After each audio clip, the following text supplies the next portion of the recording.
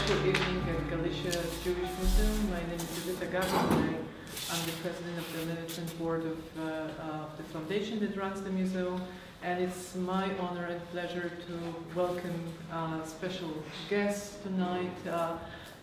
The guests include the co-author of the book we have on our table, but we have the list of guests that is bigger than that, and I will follow the list according to my notes. First of all, before I move to our special guest, I would like to welcome the official representative of the Ukrainian consulate in Krakow, the deputy consul Maxim Muzyczko. It's our pleasure to host the representative of the Ukrainian consulate here. Second of all, I would like to welcome Mrs. Natalia Feduszczak, who is representing the Ukrainian Jewish Encounter. It's our pleasure to host you here, and on this occasion I would like to thank you for being the initiator of this meeting and being responsible for organizing this event. And absolutely not least, but last mention, is our special guest, Professor Paul Robert Margucci. I've been training the pronunciation, but it didn't work that well. Well, it's quite good. But it's hard to compete with the great linguist and the person who speaks many languages. And our special guest is the co-author of the book that is in front of you, all of you, Jews and Ukrainians, a Millennium of Coexistence, the book we are going to talk about tonight. But to mention all the achievements of Professor, it would take the whole evening. We spent almost an hour discussing his work, and I've learned so much more than any bio online can say about his achievements during his academic career at various universities that included Princeton, Harvard, and right now the University of Toronto, where he's chairing the Ukrainian Studies program. And he's also a professor that was recognized by many universities all around the world, especially in Europe, where, which is also the center of his works, his books. I've learned, and this is really amazing, that his published text, his published works include around 800 items, including over 40 books translated to many languages. And today we have 2 books that are standing on the table, and these are the 2 books that combine the history of Ukraine and Ukrainians and Jews, which is the book on we are going to talk about. During the preparation to our meeting, we have discussed also the whole process of Professor's work that included not only his writing, but he is also involved in cartography, in all the sociolinguistics involved in the research that he's conducting. And it's amazing how carefully he supervises all the publications of his books in many languages, including the corrections in Polish, in Czech, in Slovak, in Ukrainian, and who knows how many other Turkish languages. Turkish. Which I don't correct, except in the math. Except in the math.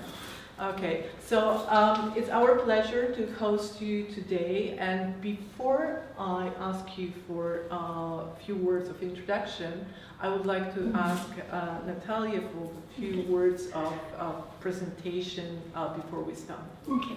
Hello, thank you everybody for coming today. Ukrainian Jewish Encounter is a nonprofit, privately funded Canadian organization. This is our 10th year in existence, and we've actually done quite a bit over this last decade. An important part of our work is what is called the shared historical narrative, where we have brought together scholars from around the world to talk about the Ukrainian Jewish shared history. And these are, it's really from a very ancient time to contemporary times. We've participated in book fairs. Last year we had a very large project that was dedicated to the 75-year anniversary of Binyan. Professor Maguchi was actually the coordinator of that event. And another large part of our work has been the production of publications. Jews and Ukrainians is work that we are very proud of. It is over 2 years in the making. Professor Maguchi will be able to speak more about this work. And I think that just from a personal point of view, this is a unique publication. And I live in the United States, and it's really the first time that we see a work that is brought together, sort of a narrative of two people. I will not take up any more of your time. I invite you to please look at our website, UkrainianJewishEncounter.org. The address is on our bookmark. And so without further ado, Professor Maguchi. Thank you. Thank you for the introduction. And now I would like to ask Professor Maguchi to tell a few words about the book, about the whole idea of writing this book before I will express my first remarks about the book, which I already confessed I'm jealous of. I'm jealous of because I would like to see the book like this, so competent and so compact about Poles and Jews, and also the coexistence in the title. Dziękuję. Przepraszam, że nie mogę mówić po polsku. And it is a bit strange for me because I have never spoken in this part of the world in English. So this is my first experience speaking in English, and if I hesitate, it's because I haven't been hearing English in the last couple hours, or a couple days I should say, and also I will try to speak in such a manner that people who are not native English speakers can follow my accent in that language. I have to say, like every one of us believes that their form of the language that they speak is the correct one. And there are, of course, various forms of speech in Poland, and there clearly must be a difference between the way you Galicians speak and those who speak in Warsaw. And certainly there is a difference between people in North America, whether they're from the south or the west or the northeast. So I feel that I am speaking the correct form of English, especially since everyone can understand it easily. The small autobiographical note is that I am born, raised, and actually formally educated in the state of New Jersey. New Jersey is a part of the northeastern United States. New Jersey has a very big suburb known as New York City. And it's quite close to where I was born. Actually, I look at New York City. I shan't say I look down at it, but I look at it from my bedroom window when I was a young child. So that is the total amount of autobiographical information that I will share with you unless otherwise asked. Why this book, Jews and Ukrainians? Perhaps I should begin by saying what this book is not. It is not a history book. And it is not a book about the history of Jews in Ukraine. It is rather a book about two peoples who, for several centuries, lived on the territory of what is today the present day independent state of Ukraine.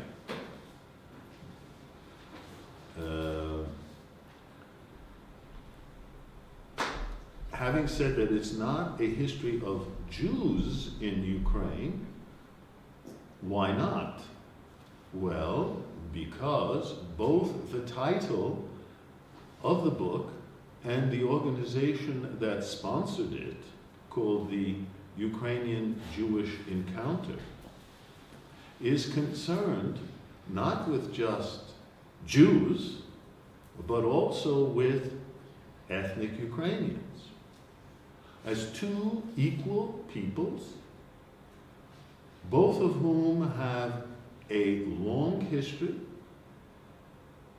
each of whom has a sophisticated culture. And if one wants to learn about one of these peoples, one has to learn about the other. And that applies not only to people of Jewish background, who either still live on the territory of the present state of Ukraine, or live elsewhere in the world, and are interested in their Jewish heritage from Ukrainian lands. Well, if they really want to learn about their Jewish heritage on Ukrainian lands, they also have to learn about the dominant group who lived in those lands, namely ethnic Ukrainians. And by the same token, if ethnic Ukrainians and other non-ethnic Ukrainians, if anyone asks me the question why I am using that term, I will tell you, wants to learn about their own country, well, they should know about all the peoples and all the cultures that existed on the territory of their country and that belonged to the history of their country, Ukraine.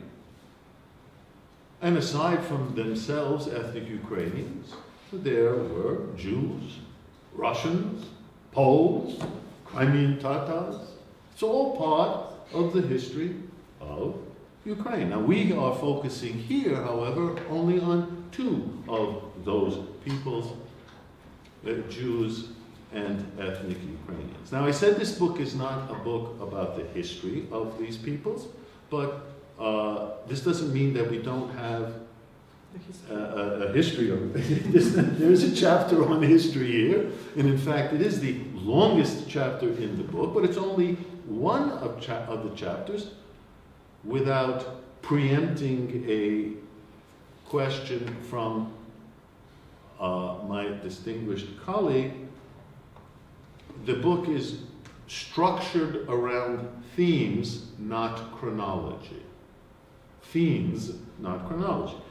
Themes such as geography, physical geography, economic life, traditional culture, religion, language, belles-lettres, theater, architecture, art, music, special chapter on the diaspora, special chapter on life in contemporary Ukraine, and then the last chapter, reflection on the past and the future. And within each of these thematic chapters, We look at the evolution in each of those topics among ethnic Ukrainians and among Jews. And by the way, the book was structured deliberately that way so that if a reader picks this book up and wants to learn about Jews in Ukraine, well, they can learn about it, but they really can't learn about Jews in Ukraine without learning about ethnic Ukrainians in Ukraine, because the narrative in many ways is so intertwined, which is the purpose of the book, or vice versa. If someone wants to know about the evolution of ethnic Ukrainians, they couldn't pick up this book and find things. And by the way, you know, in the English language, very rarely, it's next to impossible, are you going to find out about in English the developments in painting and sculpture among Ukrainians, or music. It's very rare that you can find that, but yes, you can find that here. Mm-hmm. So I think maybe I will stop here for the moment, because I can see you're anxious to follow up on some of the things I've said. Yes. So go to it, you, please. We've had this dynamic during the conversation before, and I would like to follow on what you said, because you mentioned all the titles, all the content, how it's structured, and it's quite surprising. The structure of the book, it's not a historical book, it has the history, it has all these chapters that are not typical for comparative history, even an overview of any other two nations, two ethnic groups. So how did you decide on the path of this book? Why did you include art and architecture? Why did you include the diaspora?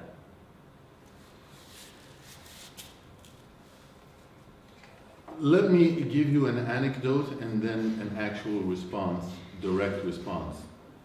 The anecdote comes from when, back in the 1970s,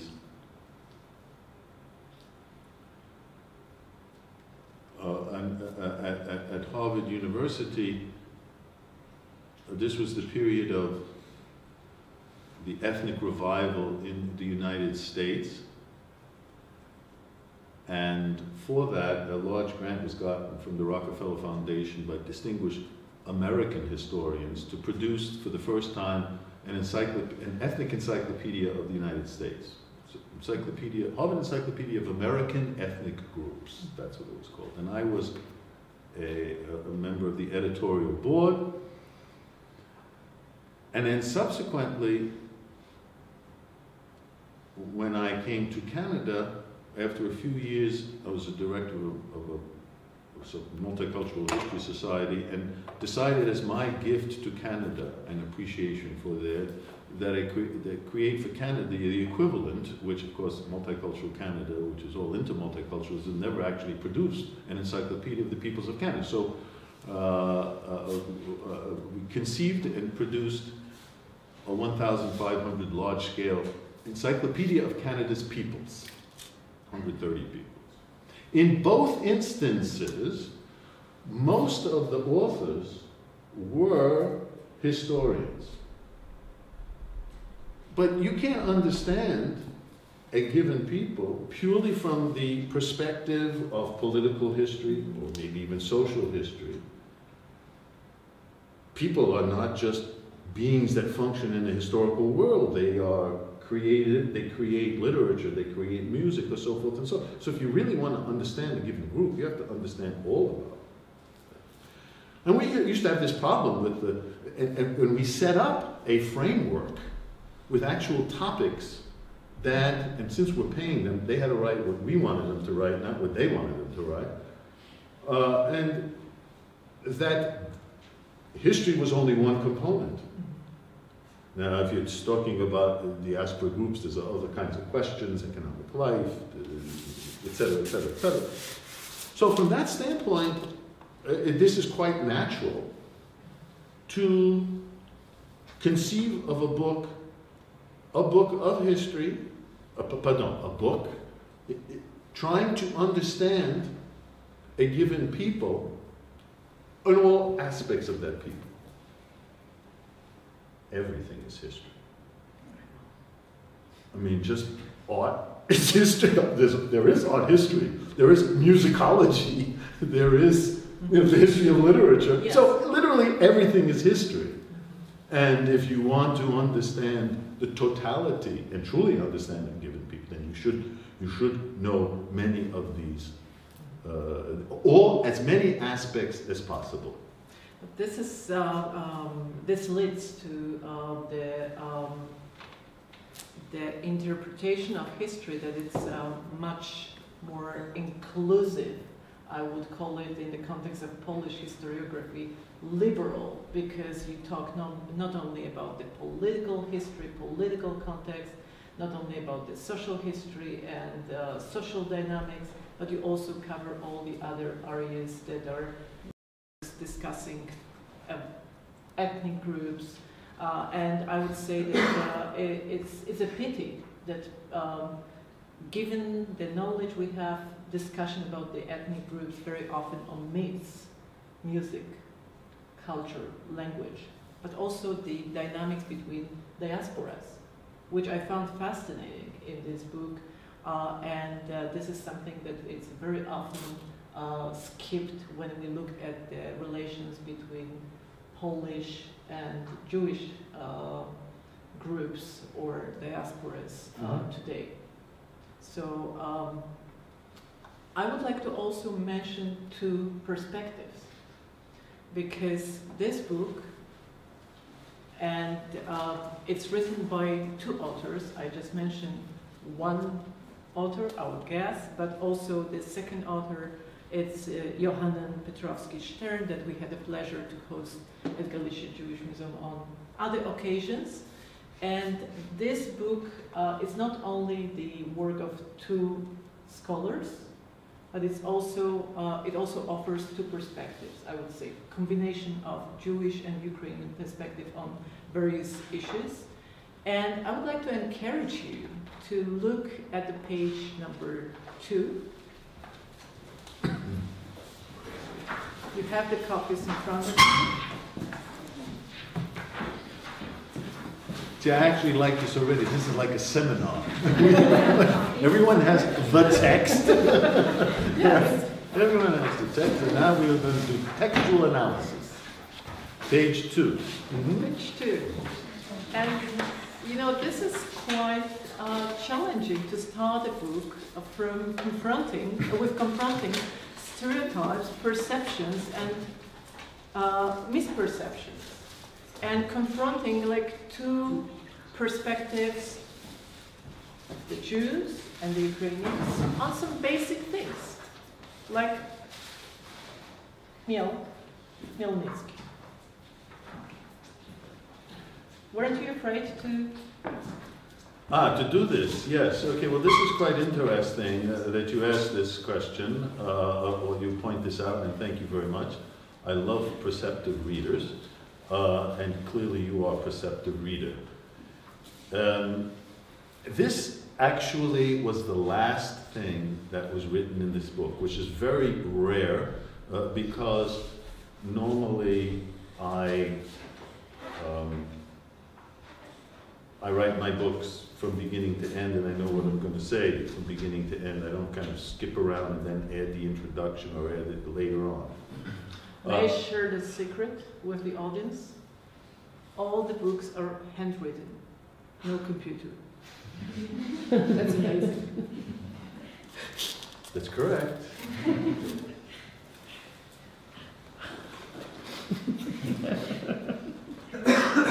With a cheap paper pen, which you change the refills. And I keep the pen as long as possible till it actually breaks.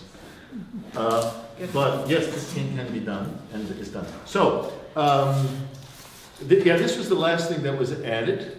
And first of all, thank you very much for reminding us that this is, and this would come out if one asks how the process took place. This is a co-authored book. This is the first time I've ever written a book with somebody else. So this was also an experiment for me. Fortunately, Johannes Petrowski-Stern and I not only kind of like each other as people, but we have a natural understanding of the world in a similar manner. So we had actually virtually no conflict whatsoever in terms of the content of this book. After the text was finished, and if you ask, I'll tell you actually how we did that, but after the entire text was finished, some readers of the text were somewhat critical that we were, in some ways, as is said in English, sugarcoating or trying to avoid the serious problems and the serious issues. That in an effort, which I do in all of my writing, to not simply look at black and white, because history and life are just various shades of gray. There is no kind of absolute right and absolute wrong, and there's no absolute truth, etc. I don't go so far as being a relativist, but nonetheless. And so the criticism of, and the attempt at trying to be as impartial, fair-minded, balanced as possible when dealing with not only the historical past, but other elements within religion, etc., that are could be very controversial, without any emotion. Some readers thought that we were being too pussyfooting or being light and not being critical enough and not telling the story really how it was, or avoiding the real serious questions. So literally at the last moment, even though we have two authors, and this is no exaggeration, one afternoon I sat down and I thought of 10 stereotypes. If you have to have a number, I mean, we can go on forever. So I picked 10 stereotypes and I created them out of my head, based on my experience, and I came up with this list to sort of set the tone on the one hand that the rest of this book, we're not trying to cover anything up. These are issues, and effectively this is how people generally thought of each other, and still in some ways think of each other. That's reality. And let's put it on the table up front. You put it on the table up front, and then you go to the rest of the book, and if people want to see how it evolves, whether these things are in fact misperceptions or stereotypes or so forth and so on, let the reader then judge for him or herself on the basis of reading the text. So that's how we got to doing this perhaps unorthodox approach. But on the other hand, people, as part of history and certainly part of sociology, people do study opinions. Right? And these are opinions, perceptions. And this is something, when you open the book like this is something you expect. But once you're getting the book, you expect it in the text, somewhere hidden. So you look through the book and you look for this stereotype. Right. You put it on the table right in front of the reader. And then it can be relaxed reading. Some people love this, and some people don't like it. Hey, can't please everybody, as they say. You cannot. And it's not only pleasing Poles or Ukrainians or Jews, not only pleasing, in this case, Ukrainians and Jews, it's also pleasing any other reader. And I was wondering, every author, when you write a book, you think a little bit about the reader. It's certainly not for the scholars, although it might inspire a lot of scholarship, a lot of research. Who was the audience? The imaginary audience, or in fact, hopefully the real audience, and it turns out to be the real audience, are certainly not professional scholars, regardless of the discipline. whether it's history or art or religion or theology, etc. It is written for the informed reader, informed person, who has, you know, a basic knowledge of various aspects of human civilization, and who happen to be curious and want to learn more about this particular issue. But it's also written in a very accessible manner. I mean,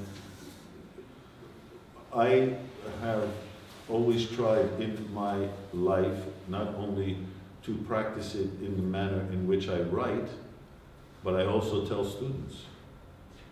In fact, let me tell you a story. This is also an anecdote, but it's important. And I see this young student over there smiling all the time, so it's good. When I'm helping a student formulate a paper, doing an outline before they go off and write, and they're tied up in the complications of the detail without seeing the larger picture. One of the things I say to them, the first thing you have to do is actually come up with a title of this paper. Come up with a title that's in 5 words, 6 words, that sums up the essence of what you want to do. You got to do that first. And when you do that first, then you can look at all the details. And I say to them, listen, guy, take your girlfriend out for dinner, for a drink, and, you know, normal conversation. She says to you, well, what are you doing? I say, oh, I have to write this paper, you know, for this professor who's crazy, and, you know, it's so much work, I got all this other kind of thing. And so the girlfriend asks, so what is it about? She has no clue. He should be able to explain to her in 10 minutes what he is writing about. And if he can't explain it in a language that she understands, who doesn't have a clue even about history or whatever, then he doesn't know what he's talking about. And don't hide behind technical terminology, which everyone in the academic world does, thinking that this is an impressive way to speak. Write simply. Write for a person that you can go out with at dinner who is not in your discipline and can explain it to you in a manner that you can understand. And that is the reader that because Petrovsky-Stan understands this as well. He's a little bit more heavy-handed on detail. That's another thing, you know, the fight with detail. If you're writing something general, you know, you've got this kind of inclination to tell it all. Well, no, you can't tell it all. Because if you try to tell it all, you're not going to get the message across. So you got to take out things, and that's the battle. Absolutely. When you see the title, you are, at least I was wondering, how is it possible to cover all this complexity in a big and heavy book, but still it's not 1,000 pages, not even 500, and you managed to do it so wonderfully, picking up on the most important issues, talking about ethnicity, without the pathos, without all these unnecessary theories, but explaining it to a simple reader as well. And I was wondering, because the book is published also in Ukrainian, how it was received among Ukrainians in Ukraine or elsewhere. Yeah, this is always an interesting question when you're writing about, in this particular case, Jews and Ukrainians, how the subjects of the book and who people come from that particular culture, how they react. I think that in general, and I'm going to ask my colleague Natalia to chime in here as well, because she actually we've done a lot of presentations in Ukraine. The book has been reviewed. We know people who have read it. I'd be curious how she would answer the question, but I guess I would answer the question in the following way.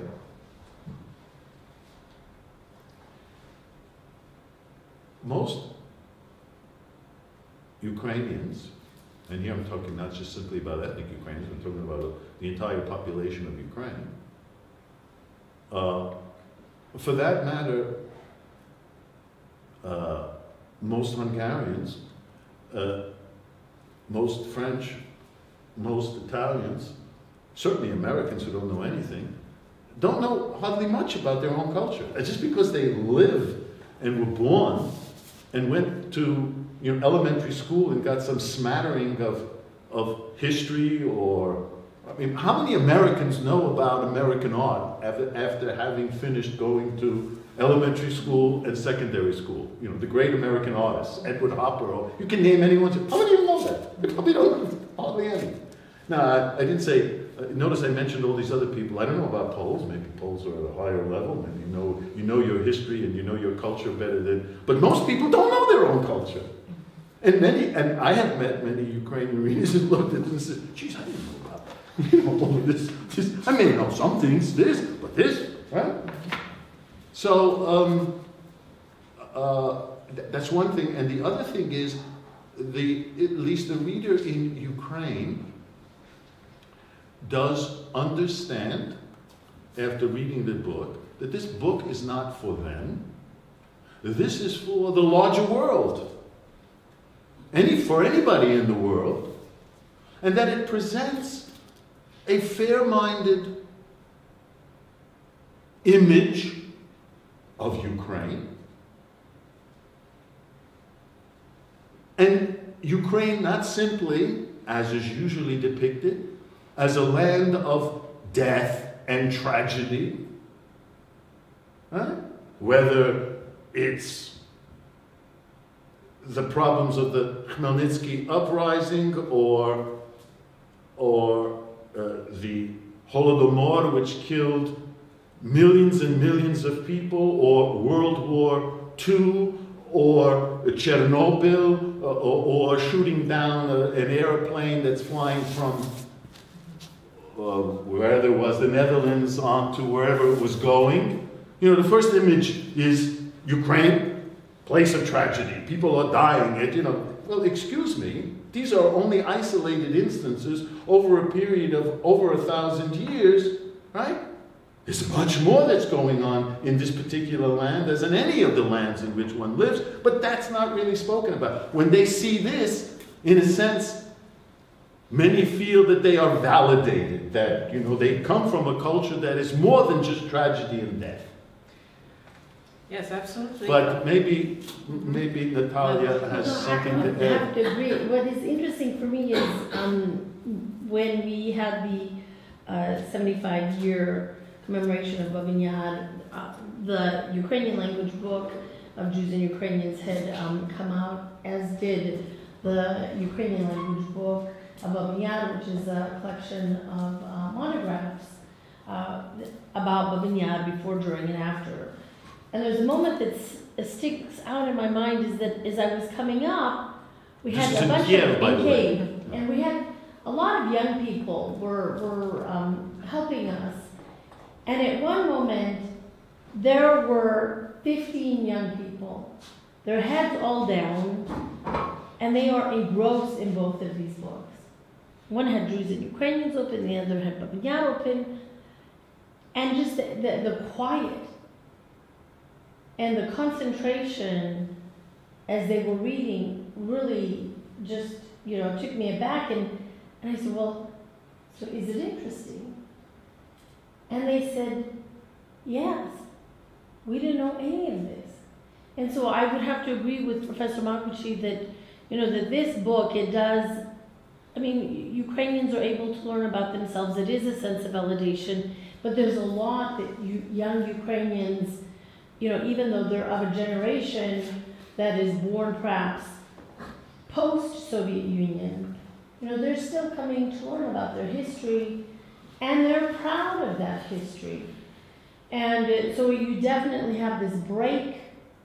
You very much today in Ukraine, among a young generation of people, feel a certain break of the past and a willingness to look forward and move towards Europe and to take on a certain sense of those qualities, but really wanting to learn about their history and their culture, and that is very innovative, and that innovation is showing itself in many of the young artists and all that are happening today. So I've seen that Councilor Muzyczko wanted to add something. Absolutely. I'm sorry, but I don't know whether my English is so good to express all of my feelings and express my point of view about that thing, but I will try it easily, word by word, sentence by sentence. But you're absolutely correct and right about that. We have, Mr. Professor also right, because we are not a country of only tragedy or death, and we have huge and old history. And but in fact, for almost a century, our country was torn apart, and our young nation, unfortunately, but absolutely correct, do not know their history mostly at all. But when we are talking about people, Ukrainians, and their knowledge of their own culture and history, we should know Ukrainian history and the part of this country, because informated more, they know more about the culture and the history, Ukrainian history. And you're absolutely correct that when you're speaking with Ukrainian citizens which are living in Kiev or in eastern Ukraine, I will repeat myself, but yeah, fortunately they do not know about their own history. So. And this was part of one of the reasons why I asked what was the perception of the book in Ukraine, because we keep working with Ukrainian teachers, for example, Ukrainian students, and some of them have wider knowledge, some of them a lesser knowledge on the history of Ukraine, but especially on the history and relations with the Jews. So I was wondering how this was received.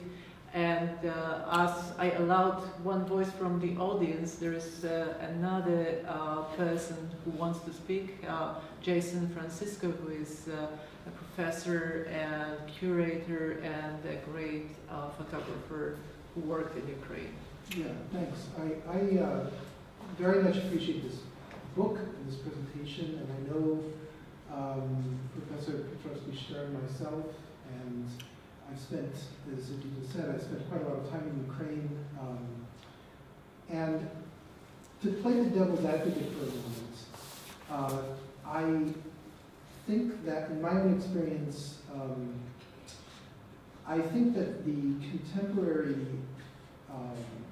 situation of Jewish heritage in Ukraine, in Western Ukraine specifically, is frankly appalling. And the physical patrimony that exists is in a terrible state of ruin and neglect. And I think there's a serious problem in the political culture of Ukraine that involves denial of Ukrainian participation in the Holocaust. And I'm interested to know what I understand this is not a political book, and that your goal is to emphasize a different kind of approach. But I think that it's unavoidable. If we're talking about Ukrainian nationalist history and appreciating Ukrainian cultural accomplishments and economic accomplishments and historical accomplishments, then I think that automatically the question of Ukrainian responsibility, I don't mean guilt, but I mean Ukrainian responsibility for those Ukrainians who did participate in the Holocaust comes onto the table. So I wonder if you have comments about this, especially, or to put the question slightly differently, I wonder what you think of Omar Bartov's approach in his book Erased, and how that book fits with your own approach.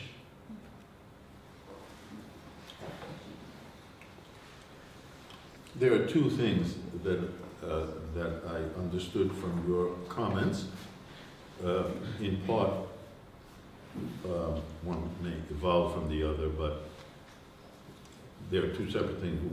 I would say two separate things, and I'll try to address them separately. One is the cultural heritage and the physical remnants of a heritage and how it is being preserved or not preserved.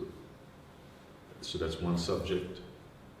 And then the other is the general attitude, or the perceived general attitude among the Ukrainian population toward their historical past, or the historical path of events that took place on the territory of Ukraine, and in this particular case, if you're asking specifically, the period of the Holocaust and the degree to which local populations in Ukraine cooperated with or didn't cooperate, collaborated with or didn't collaborate with an occupying power. So these are two, I view these as two separate points. On the first point, that is the preservation of cultural artifacts that are left behind.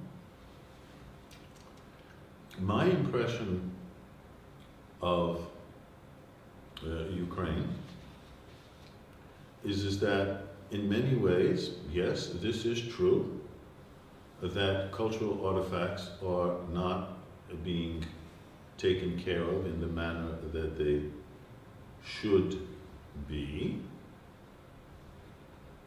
But this is not limited to Jews.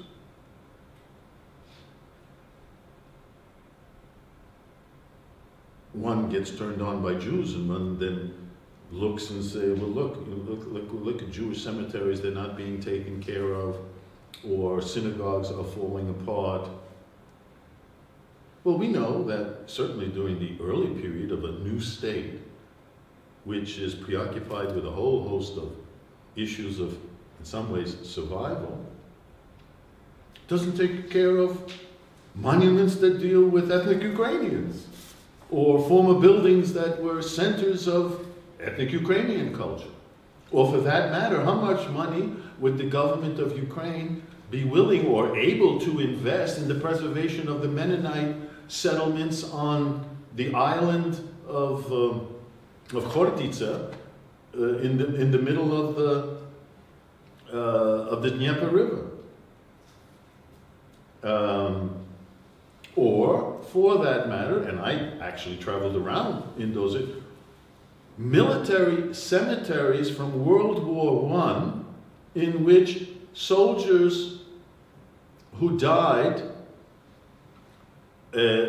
Austro-Hungarian soldiers or German soldiers, in this case Austro-Hungarian soldiers who died, and go to their cemeteries, which I actually did back in the 90s, and we did the same kind of thing. I'm walking around with it was an organization of primarily young people from Austria who are concerned with the heritage of their young men who died during World War I, and whose cemeteries you can't even find. And if you find them, tombstones are thrown here, thrown there. Exactly the same kind of thing that Omar Bartov describes in his book regarding Jewish cemeteries. So yes, I've seen Jewish cemeteries like that, and I've seen cemeteries of Austro-Hungarian soldiers like that.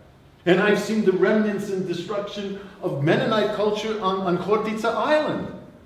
Namely, this is a reflection of the state of Ukraine, which is a new country, and that is not investing money.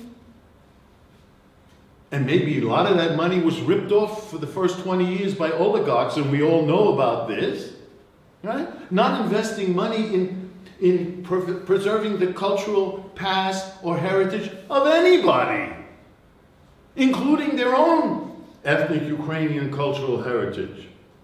Now that's begun to change a little bit, but for the most part, stop and think about this. If you go to Ukraine today and you travel the landscape in terms of restoration of buildings, or new buildings, so forth, the most important and the most visible that you're going to see, fixing up, rebuilding, destroyed, are churches. Orthodox and Greek Catholic. Is the money coming from the government of Ukraine to fix these churches? No, it's not. If you go to Khortytsa Island, you'll see some reconstruction of Mennonite remnants. Well, that's money's coming from the Mennonites in central Canada, in Manitoba.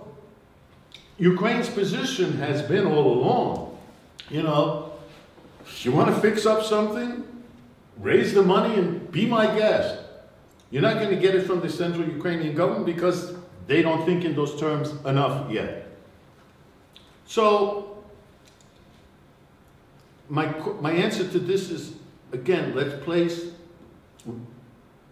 let's look at the larger picture and not just single out one thing and simply say, oh, that must be an indication of anti-Semitism because none of the Jewish cemeteries are fixed.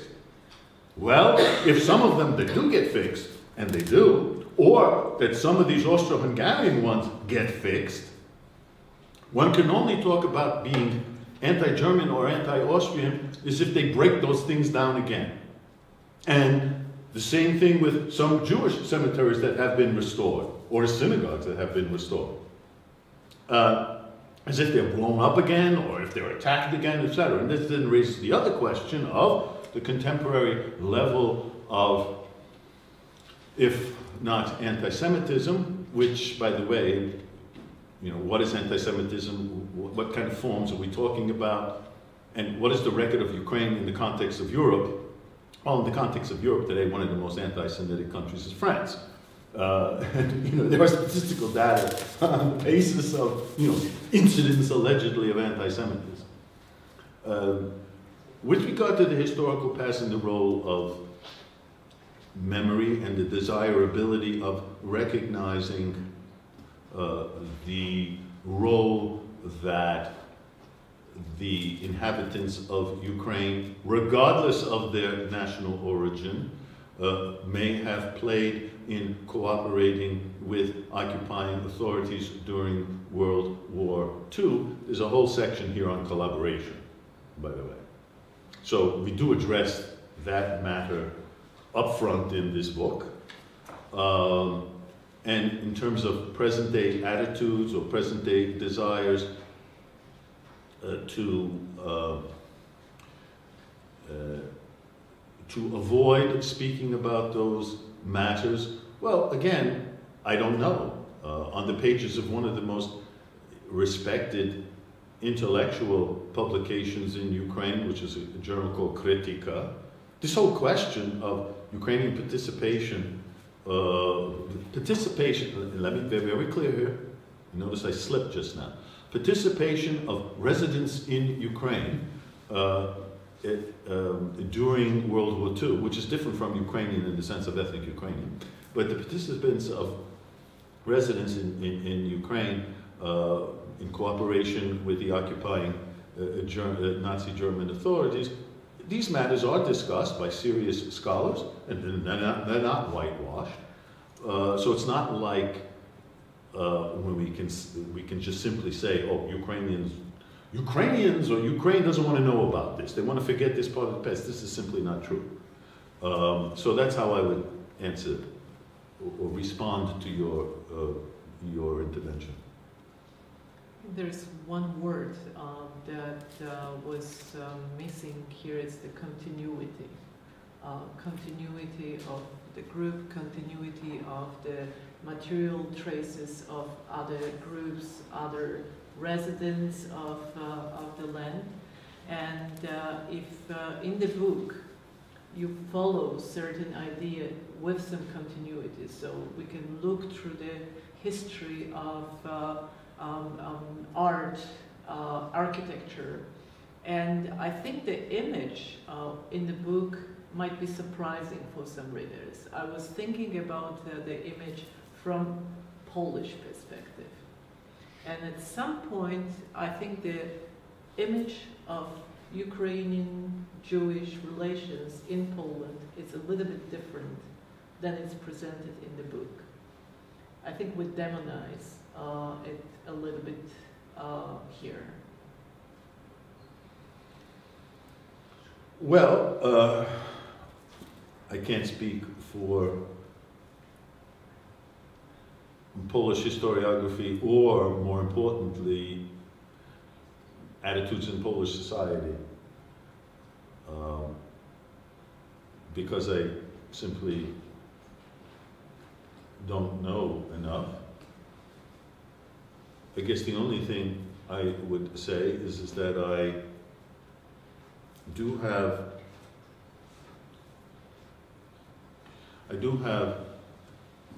sympathy and understanding for those Poles, and for that matter, those Ukrainians in Ukraine, Poles in Poland,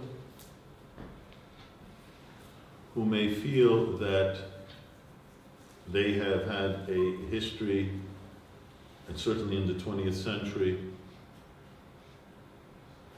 both countries, both societies, in particular during World War II, of enormous suffering, enormous destruction.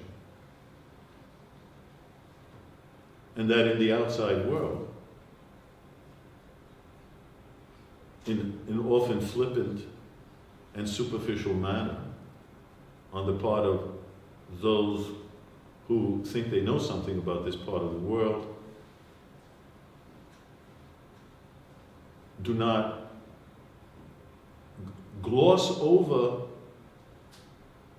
the suffering of the people in both of these countries and only focus on the negative aspects. It could be Jews, it could be others, at the expense of a true understanding of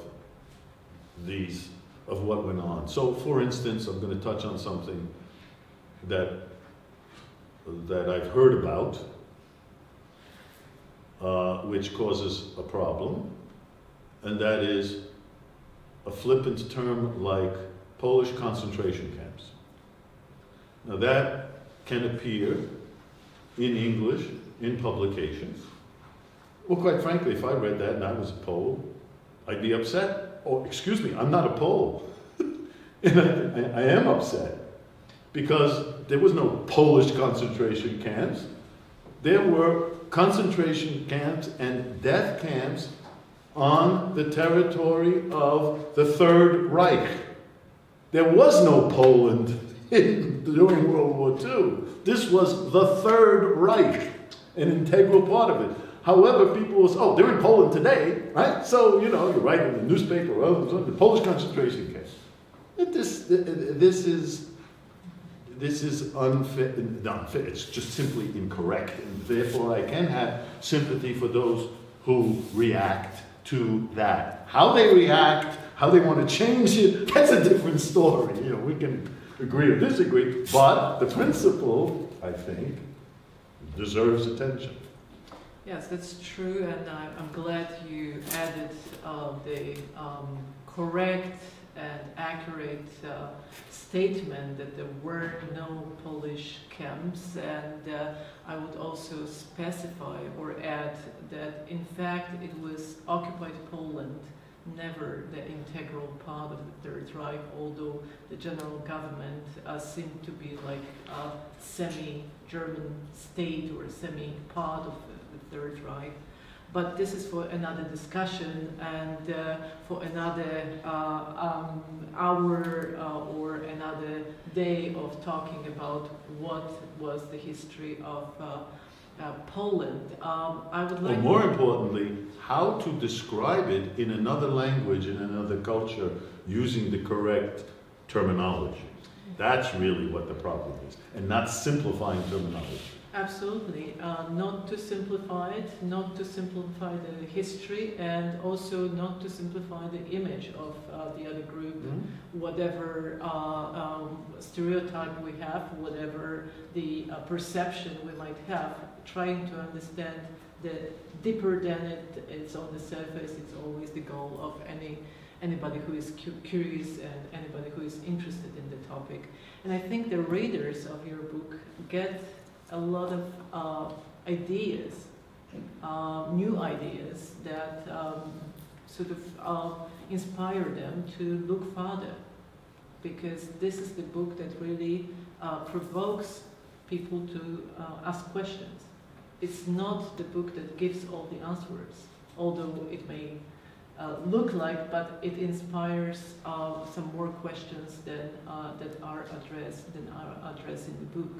So I wonder if there are any other questions from the audience to the author. It's the unique chance to ask the question or share the comment. I would be curious to find out actually how you, both professors, how you shared the work, how you worked on it, how you decided to split. Yeah, okay. If it's okay to Yeah, good. Yes, how two authors wrote the book together, quite interesting. The first thing is that we spend a day or so talking about the concept, what this was going to look like. We both agreed from the very outset that this was not going to be about a history of Jews in Ukraine, it's going to be about the two peoples, and also that not a chronological history, but rather a book that was going to be comprised of different thematic chapters that in some ways try to depict in a semi-encyclopedic fashion all aspects of the society. One thing was actually left out of here in terms of the arts, which we didn't include, and I think it's a shortcoming, is cinema. I mean, there's a lot of cinema, both with Jewish themes, let alone Ukrainian cinema, and there isn't anything in the cinema, but otherwise we tried to cover the gamut. After we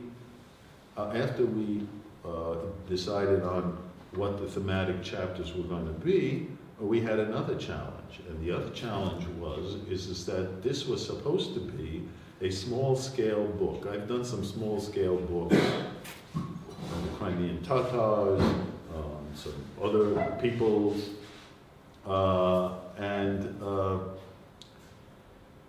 this book was supposed to be like 160 or 180 pages. And in order to do that, if you're going to have 12 thematic sections, well, it's very simple. So you divide, what's the total number of pages divided into 12? Well, it soon became clear that this was not enough pages. So we then, in one sense, threw up our hands and said, the heck with it. We're just going to write as we think is necessary, not go too crazily, but nonetheless. So in effect, the book became 2 or almost 3 times size than was the original plan. How then did we do it? My colleague Johann Petrowski-Sten is a specialist on Jewry in general, and certainly in Central and Eastern Europe, and with a very heavy commitment to Jewish religion, etc. He's an observant Jew, and Orthodox, he's an observant Orthodox Jew, and I know something about Ukrainian matters. There's some things I didn't know anything about. I mean, for me to write this thing on traditional culture, which is folklore and ethnography, it was a learning curve, as they say, and I had to send it out to my colleagues who were ethnographic specialists, etc. I'm a little bit better in music and in art, but not in that. In any case, we had these 12 chapters. I wrote the sections on that dealt with ethnic Ukrainians. He wrote the sections that dealt with Jews.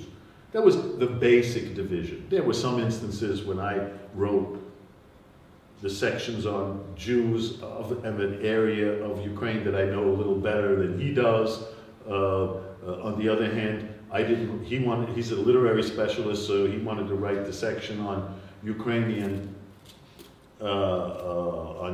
literature as well as Jewish literature. On the other hand, I know something about sociolinguistics and how to explain language, so I wrote the section on Hebrew and Yiddish language as well as on Ukrainian language.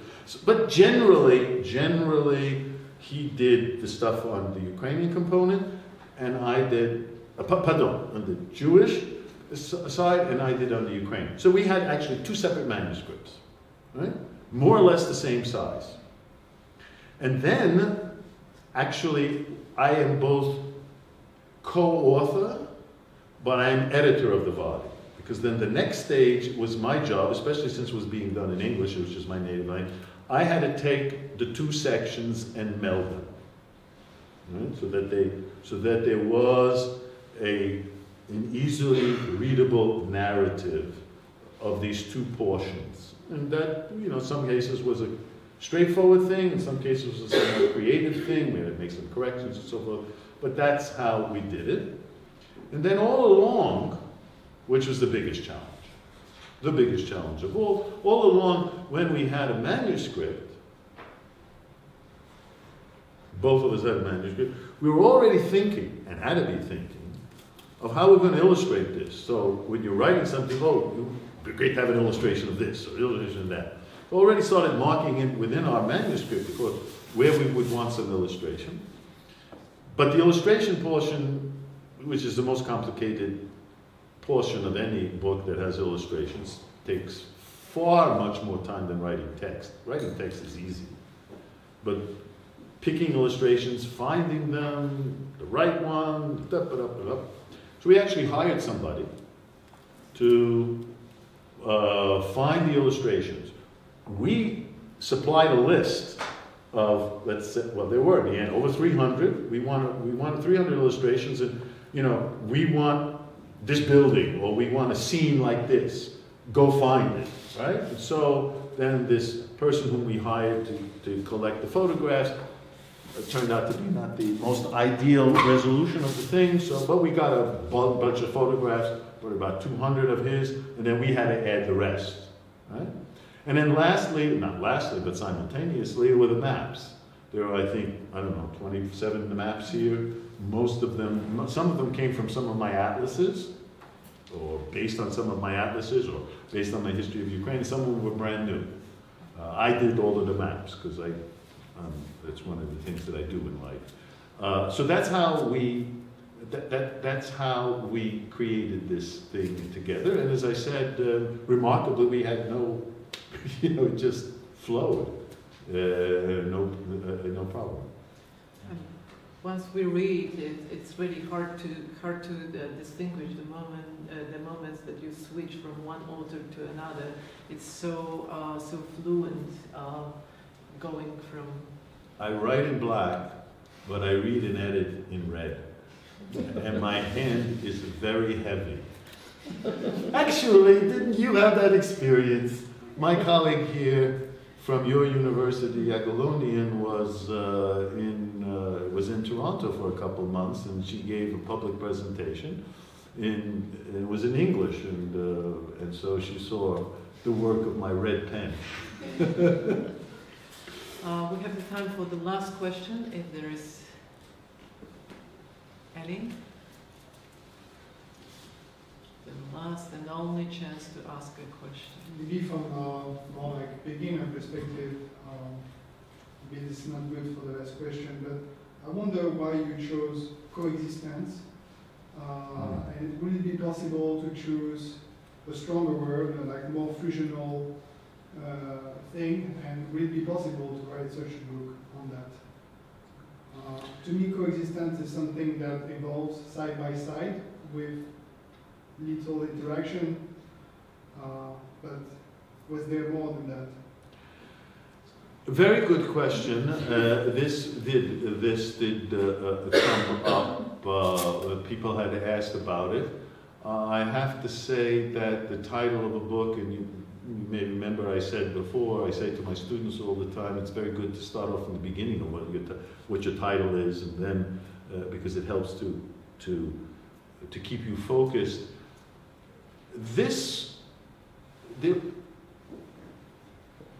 Some might also say, why is it Jews and Ukrainians and not Ukrainians and Jews?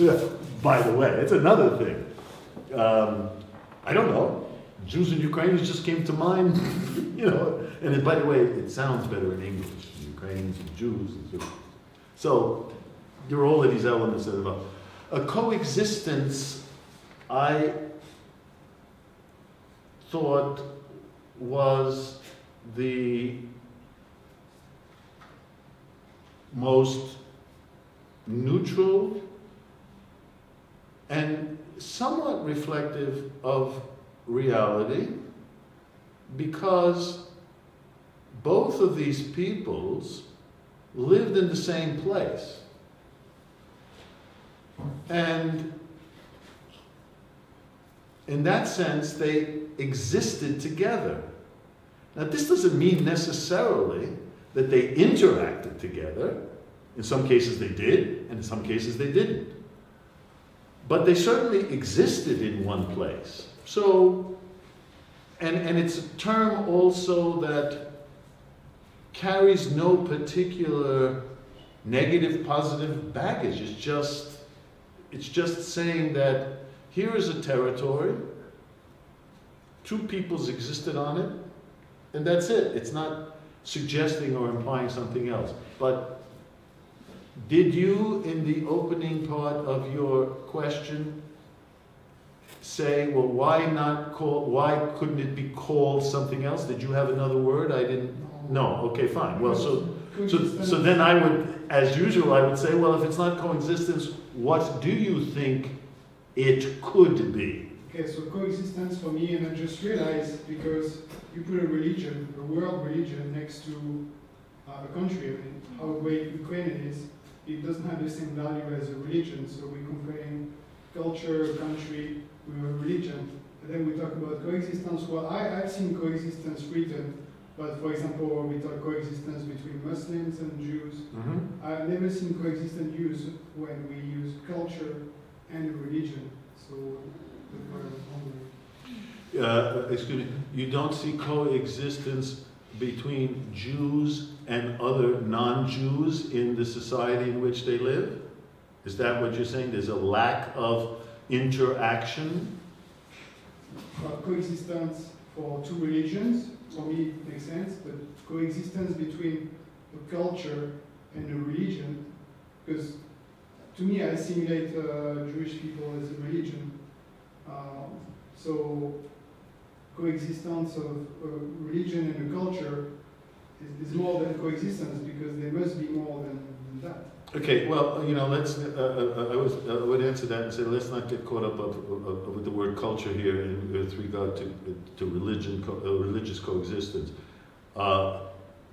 If I would just simply say this, which may or may not be an answer to what you're getting at, but yes, Jews and Christians have a religious divide.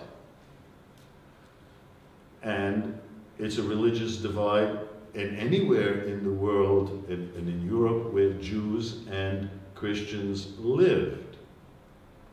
However, in some parts of the world, including Ukraine, those two religions actually did coexist. It was completely and totally normal for Jews to, let's put it this way, Christians to recognize and accept the Jewish Shabbat as a day of rest for Jews, and vice versa, for Jews to recognize Sunday as a day in which there is both part religious activity which Christians follow, but they have needs on Sunday. And part of their needs on Sunday is after church to relax and maybe do some shopping. Or by the same token, the Jews on Friday night and Saturday, is if they were Orthodox observant Jews, which virtually all Jews in Ukraine were, they couldn't work. They couldn't pick up the wood. They couldn't do anything. And so they needed somebody to do this. It was completely normal to have the goy, that's what they do on Friday night and Saturday. And this is what the Jew does on Sunday. Sells them, in a marketplace, goods that they want to buy. Now, what greater example is this of two religions coexisting, one next to the other? Let alone numerous examples of Christians who had a problem in their lives and would go to the local tzaddik or Rebbe and consult with him, Rebbe, what should I do? Or by the same token, the Baal Shem Tov, who founded Hasidism, not only actually did deal with a lot of Christians, but picked up a lot of traditions, in particular from the Hutzels in Western, there have been studies about this. So the interaction between, then we have at the scholarly level, well-known rabbis or would interact with well-known Christian scholars and discuss theological matters, etc. I mean, these things, that's, to my mind, ultimate coexistence. They live on the same territory. They function in one level, an entire philosophical, theological difference, but at the same time, they interact by the needs of their bodies and their existence in the physical space. Thank you so much. I would only add that this book is much more than the coexistence of two religious groups. It's the coexistence on many levels of two ethnic groups, two national groups, and you can discuss it in various ways.